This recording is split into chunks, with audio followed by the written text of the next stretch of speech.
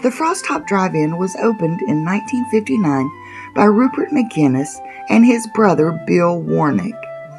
Their wives made and perfected the recipe for their hot dogs, which is still used today.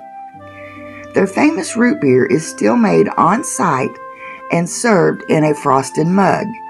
According to their website, Frostop serves the tastiest and creamiest root beer in all America by using root beer recipe that infuses 22 flavors and cold brewing small batches at 36 degrees.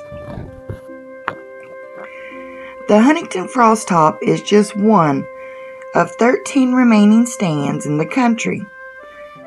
The drive-in was first opened in the 1930s in Ohio and spread to over 300 at its height in the 1950s.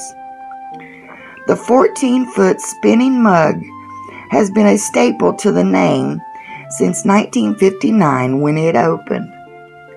When Rupert McGinnis died in 1980, his wife Marion bought out Warnick's half of the business and began renting the Frostop.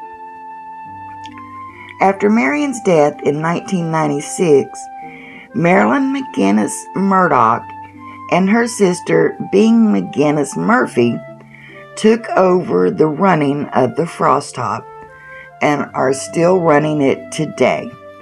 It has been a long-running, family-owned business in Huntington.